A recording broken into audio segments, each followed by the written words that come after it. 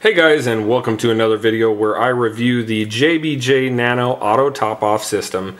I got this auto top off on Amazon for $99. So the capabilities of this auto top off system are pretty awesome. It actually has a 75 gallon per hour flow rate with the tiny little pump that's included. It also has the optical sensor. Unlike a mechanical sensor, the optical sensor, if the water drops, you don't have to worry about it being stuck in the on or off position. Obviously, being stuck in the off position, not the end of the world. You can just notice that your tank is dropping and fill it back up. However, if the pump was to get stuck in the on position, that could flood your floor and it would be no good. So we'll jump into the unboxing. Again, I got this from Amazon. We'll open it up here. Nice thick box, and a little bit of styrofoam packing along with the directions, and there it is. So wow, so the great thing about this is look at that pump, guys. That pump is crazy small. I mean, that's my finger, that's my thumbnail, and this pump is only, you know, maybe twice the size of my thumbnail. Very tiny pump. Take this out here. I have researched this quite a bit before buying it, and some little screws to kind of hold it to the tank. That just kind of holds the hose down. I'll show you that in a little bit when I do the demonstration. This goes over the optical sensor.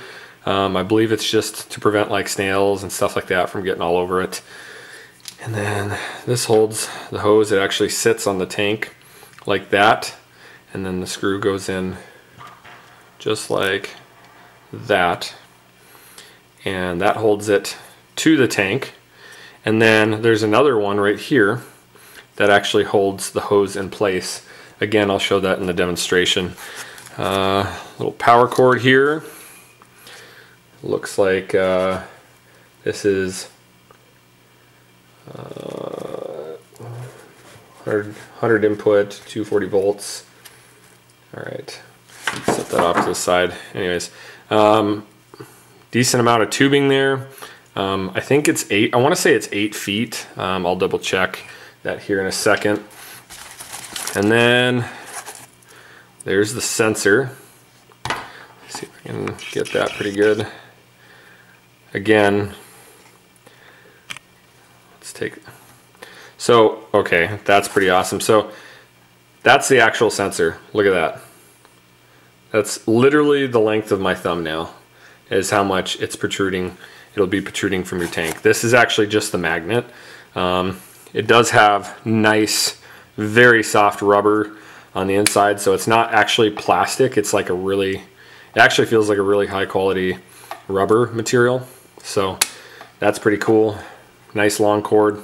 So we're going to get right into the installation. The first thing I did right before this is I actually drilled a hole into the top of my 5-gallon bucket lid just to sneak the hosing and the wiring through that.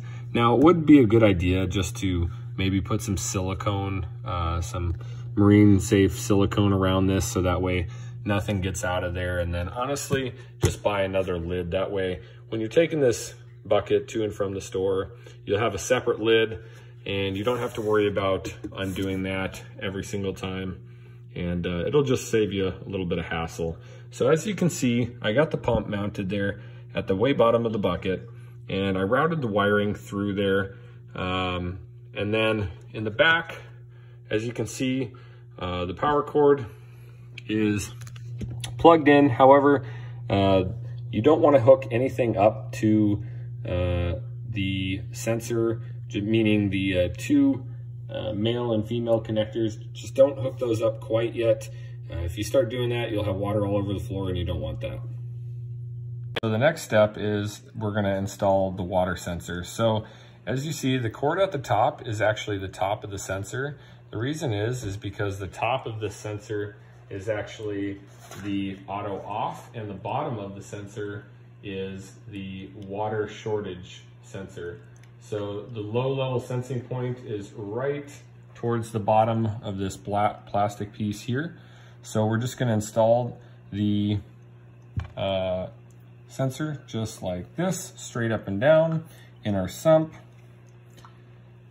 And we're going to make that just to where I want my water a little bit higher than where it is right now. So I'm just going to mount it just a little bit higher so you can see it when it turns on. And then the next step is we're going to take our plastic clip that we talked about earlier, and we're going to mount it to the side by screwing in the back screw there. And then we're going to take the rubber hosing that we just routed through the back of our cabinet, and we're going to put it through the top, and then we're going to screw down the screw just a little bit to where it's just snug. You don't want to pinch it too tight because you don't want to cut off the water flow.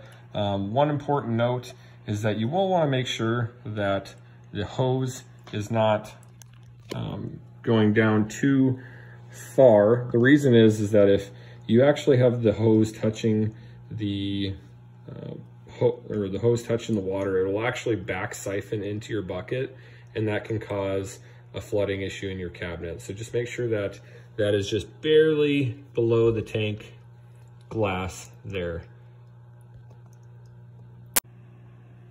All right, guys, so the next step is we're going to install the water sensor. So as you see, the cord at the top is actually the top of the sensor.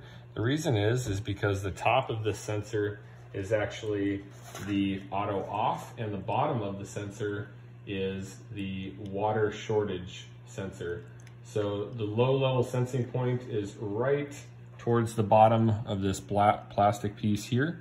So we're just going to install the sensor just like this, straight up and down in our sump. And we're going to make that just to where I want my water a little bit higher than where it is right now. So I'm just going to mount it just a little bit higher so you can see it when it turns on. And then the next step is we're going to take our plastic clip that we talked about earlier, and we're going to mount it to the side by screwing in the back screw there. And then we're going to take the rubber hosing that we just routed through the back of our cabinet, and we're going to put it through the top, and then we're going to screw down the screw just a little bit to where it's just snug. You don't want to pinch it too tight because you don't want to cut off the water flow. One important note is that you will want to make sure that the hose is not going down too far. The reason is that if you actually have the hose touching the the hose touching the water, it will actually back siphon into your bucket, and that can cause a flooding issue in your cabinet. So just make sure that that is just barely below the tank glass there. Okay, so this part's pretty easy. You can't really mess this up. So you have a female end and a male end at the bottom, goes into the female end, and the male end at the top of the second cord. You plug those in, and then we'll see what happens. Moment of truth, here we go. We're gonna plug in the power cord. You see the green sensor coming on, and the water is flowing just like that. Notice as soon as the water gets to the top of the sensor shuts off, and that turns off the pump. You were probably wondering earlier in the video, but the final step is to take off this cheap $20 Chinese auto top off. It did us wonders, but we go through about a bottle of this per day on this tank. So we're just gonna set that off to the side. Actually, we'll set it on the ground there. And boom, all done. So we got 5 gallons of auto top off water ready for our 20-gallon water box cube. Not really probably gonna have to fill this thing or top it off for, I don't know, probably at least a couple weeks. So if you have any questions, please comment below. If you like this video or if it was helpful, please drop it a like. Also subscribe. We're going to be releasing new videos for unboxing videos of different equipment that we're going to be using in this tank. And just to see the progression of this tank, please subscribe. Hope you have a great day. Thanks for watching.